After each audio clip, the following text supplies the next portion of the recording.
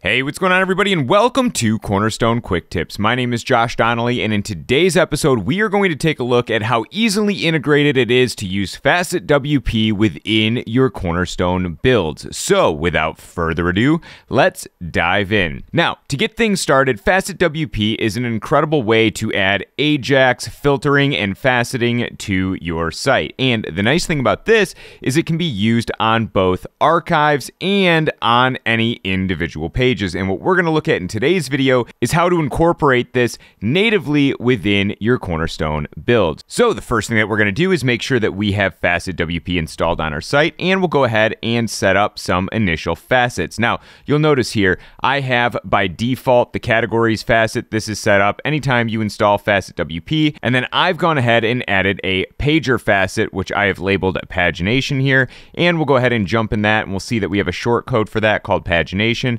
The facet type on it is pager. We're going to set this to numbers. I like to leave the inner size at 2, but you can obviously adjust this as needed. The previous and the next buttons, you can customize those or delete them altogether, and then things are in business. We'll come up here and we'll click save. And let's jump back over to our facets real quick here. Now, what we're going to look at today is just going to simply tap into our blog post just as an example. So let's go look at our categories here and just make sure that this is set up appropriately. Now, again, this is just the default facet that comes with FacetWP. So let's go ahead and see what we've got here. We have a label of categories, which means that our short code is categories.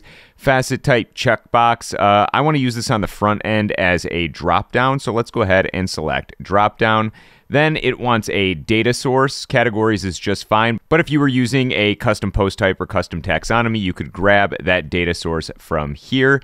Then we can have our default label. Let's call this all categories, and then we can set parent terms, value modifiers. You can play with all of this, and there's plenty of documentation for FacetWP on how to set up and configure this here. But I think this is looking pretty good as is, so we'll go ahead and click Save Changes. Now, if you haven't done this yet, or as you notice here, it says please re-index, so we're going to go ahead and click the red button and let this quickly index through our blog category taxonomy. Now, with those things done, let's begin building on the front end. So let's jump into Cornerstone here. All right, so here we have the Cornerstone builder pulled up, and first things first, what we are going to go ahead and do is create our archive, and we're going to take a look at how this works on the archive side of things first and foremost, and then we'll jump into the individual pages. So we know that we want to create a blog archive. Currently, we're just using the default. As you'll notice, we don't have any archives created here. So if I were to go out to the front end of my site and look at my blog archive here, you'll notice it's pretty messy. Normally, we'd want to set something up here. So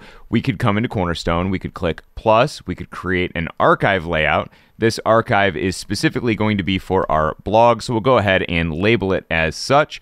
Then we'll come into settings here. Under our conditions, we'll assign this to blog is being viewed, which I think is awesome. And then in our preview pane, which is up here in the right-hand corner, we're going to make sure that we are previewing the blog page. And now we are in business. So now let's go ahead and click from scratch here, and we're going to set up our blog archive. Now, to speed things along in this video, I've gone ahead and pre-created what my cards are going to look like for the blog.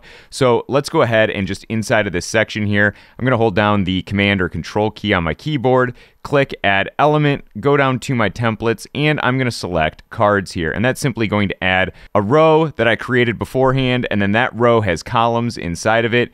Each column then has a div for media, a div in case there is no media, and then a div for our content. So I think this is looking pretty good right here. So then if we wanted to add pagination to this, because it's an archive, we could use our standard native Cornerstone pagination here. So we'd come over here, hold down the Command or Control key, click, we'll type in pagination, and we'll see that we have our post pagination here, which we can add in, and that's looking pretty good right there. We'll go ahead and just add a little bit of space in here. So let's go ahead and click on our row, and then we'll add margin, and let's just go ahead and add 4 ems of margin so that that pagination is spaced out a little bit there. Then what I might do in a setup like this is click on that pagination and then set our justify to center. And I think things are looking pretty good right there. So let's go ahead and save. Let's jump back out to our blog archive here and refresh. And now things are coming together quite nicely. And you'll notice I can click on page 2 here and it loads up page 2, the page refreshed, and then we could click page 3 and so on and so forth. But let's take a look at how we'd add a category facet to our archive here. So let's go ahead and jump back into our blog archive. We'll go ahead and click on our section, and then up top here, let's go ahead and add a div with global margin. We'll go ahead and add a little bit of bottom margin to that, again, just to space things out. We're not too worried about design right now. And then inside of this div, we're going to go ahead and add a raw content element. We'll go ahead and drag this out here, and now we can place a shortcode in here. So as you recall, if we jump back to FacetWP here, our categories shortcode is simply category. So we'll go ahead and copy that shortcode here, jump back into the Cornerstone builder, and paste that directly into our raw content element. Now, within the Cornerstone preview, nothing is showing here. You'll just see we have our raw content here. But if we go ahead and save, and we jump back out to the front end here and we refresh, we now have a drop-down. Now, this can be styled very easily with some CSS, but we'll go in here, click on this drop-down, and we're going to say, show us only category C, and immediately everything automatically updates. Nothing else had to be done. It works natively with Cornerstone. Let's go ahead and say we want category D. We can do that here, and everything works natively with Cornerstone. However, this pagination here takes us to the direct pages. As you'll notice in the URL here, we are on /blog/page 3, and then we have our query parameter for the filter. And so those two things don't necessarily work nicely together. So if we're adding something like a dynamic Ajax facet for categories here, then we might as well add the same thing for our pagination below. So we're going to go ahead and go back here, and instead of utilizing the standard default WordPress pagination, we're going to go ahead and delete that. And instead, we'll go ahead and add a div again down here. And inside of this one, we'll add raw content. And then inside of this raw content, we're going to do the same thing we did for categories, but we want our pagination element. So we'll copy that shortcode, jump back into our blog, and paste that shortcode into the raw content. Now, again, you'll see we have raw content below, and we have raw content above. We'll go ahead and save. And now let's jump back out to the front end of our blog here. You'll notice that we can filter by category. So let's go to category F here. And now we're looking at items from category F. And if we scroll down below, we now have this FacetWP pagination where we can go to page 3. So this is now category F and page 3. You'll notice that if I set this back to all categories, we have far more than 3 pages showing up here. Now, what if we wanted to style something like this? Well, again, it can be done very easily with CSS. I've actually created a fun little quasi-native element that we can utilize here. So to show you how something like this would work, I've pre-saved a template that is a nice baseline for customizing the design of pagination. So we would delete our raw content element here, come up to the elements library. Now, remember, I've saved this to my site specifically, so I'm going to type in FacetWP pagination, and I'm going to go ahead and drag this right out into my div. And what you're going to notice is that I can select my position. So here I'm starting center. I can select my colors. I can choose my styles. I can choose my directional controls. So let's just leave it as is. We'll go ahead and save. We'll come out to the front end. Remember, this is what the default version of FacetWP looks like, but when we refresh, we now have something that looks like this here.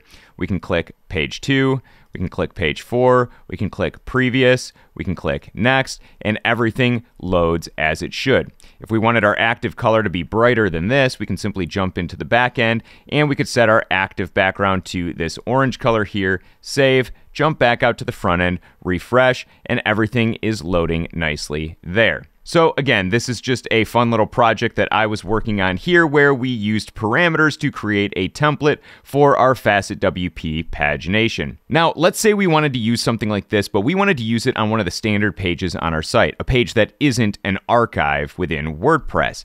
As you know, a standard page does not have the same kind of pagination feature that something like an archive has. But by utilizing this Ajax faceting control within FacetWP, we can have page navigation functionality on standard WordPress pages. So let's go ahead and open up our Cornerstone documents here and just jump right out to the front end of our site. Now, as you'll notice here, this homepage is currently blank, but this is just a standard page. It is not a WordPress archive, but we could come in here. We could say we want to start from scratch. Now, again, for the sake of time, I'm going to utilize that card element that I created here. So this pulls out our blog.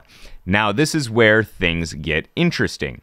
On this, because there is not a native looper control, right? Archives have a built-in looper provider from WordPress itself. But here on a page, it's just a page. There are no looper providers by default. But we can click on our row here. We can come over to customize. We can jump down to where we have our looper providers. And because we want to utilize this with FacetWP, we are actually going to choose not the query builder, but query string. And this is very easy. You simply type in post_type equals, and then whatever your post type is, in my case, it's the default post type of post. And then this piece is crucial. Then we're going to add ampersand FacetWP equals true. And this allows FacetWP to see this query. Now, to also identify for FacetWP which part of your page it needs to target, we're going to select the entire looper provider here, and we're going to add a class FacetWP template.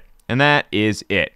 Now what we can do here is simply add an element above. We'll do the same thing we did before where we had a raw element up top. Inside of this raw content here, we'll place our FacetWP categories shortcode. And then we'll go ahead and do the same thing below here. We'll add a div. And then on this div, we'll go ahead and just add some top margin. And then inside of this div, we'll add a raw content element again. And then inside of here, we're going to go ahead and add our pagination shortcodes. So this is looking pretty good. Remember, all we had to do was set up a looper provider. That looper provider utilized a custom string with FacetWP equals true, and we identified which part of the page FacetWP should recognize by adding the class FacetWP-template. Now we're going to go ahead and save this home page and then check out the front end of the site.